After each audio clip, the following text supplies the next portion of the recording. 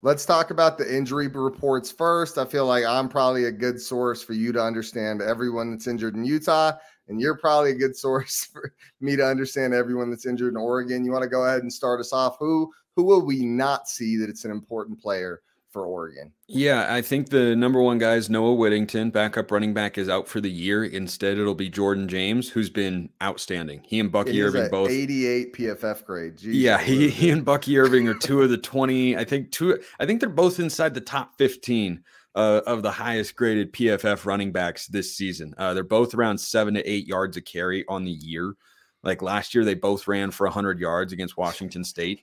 They are crazy talented, explosive. Offensive line is solid, but the backs have got just the whole package. They're physical, downhill runners who have lateral movement, especially Bucky. Bucky's side to side. He's, man, I don't think we've seen a guy with his make a guy miss ability since probably LaMichael James, and I feel pretty confident saying that.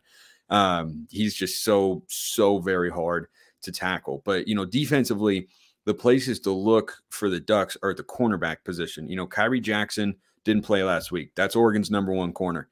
And Jalil Florence only played in the second half. We're not really sure if that's injury related. I know you guys are familiar with this too. Our coach doesn't give a lot about injuries and just kind of says whatever he wants to, not what we would perhaps like to know. And he will tell us whatever he feels he would like us to know to best benefit the program. So that's just kind of the way it is, and we don't know for sure. But Kyrie Jackson has got to be able to play for Oregon's pass defense to be at its best. I think that was pretty clear. Cam Ward threw for more yards at Autzen Stadium than Michael Penix did in Seattle. Kyrie Jackson played at Washington. Kyrie Jackson does not play against Washington State. It certainly makes a difference. I think the backups did, pretty solid, and Cam Ward just made some big plays. But I think that, our injury list right now just pales in comparison to what you guys have got going over there. Like, I don't know. I don't get what's happening, man. Like, I think it's like turnovers. There's an element of randomness to turnovers. I tried to tell this to USC fans last year on Locked On Pac-12.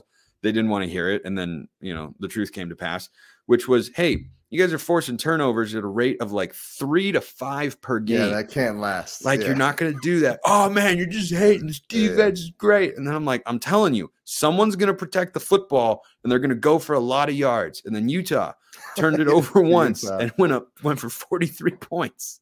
Yeah. And I don't think did you guys turn it over in the Pac-12 championship game? Dude, I don't even remember. I mean, that game got one-sided. It was weird. They got off to a hot start, and then it got one-sided really quick. Yeah, I think we might have turned it over early. Yeah, but there was definitely no more than one, and they went for over 40 points. So, turnovers are kind of random. They ebb and they flow. Injuries are like that too. Oregon overall is really healthy.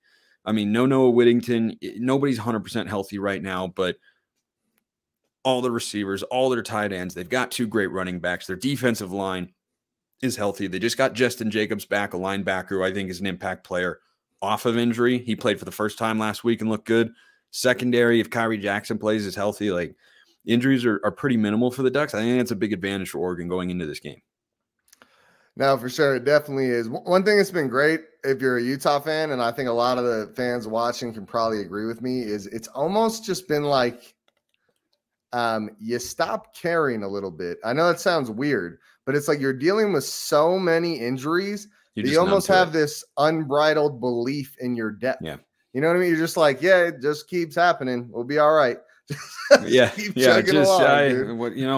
whatever. Just get them all injured. Why not? You know what? Yeah. Let's find somebody in as a civics major and put him in at left corner. Why not? Just screw it.